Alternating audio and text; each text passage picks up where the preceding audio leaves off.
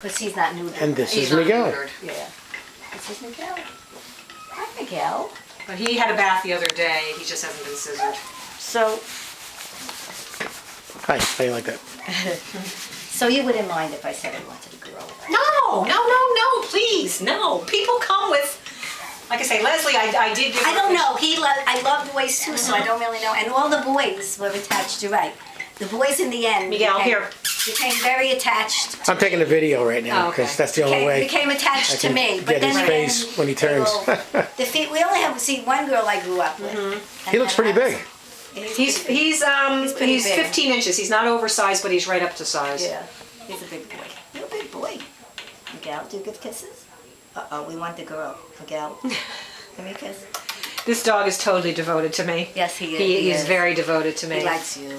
Yeah. So I don't know. When I grew up with, and one female I had, she was devoted to everybody. But she. You're such a good boy. You're mommy's boy. Yes. But he is getting switched over to a Nova.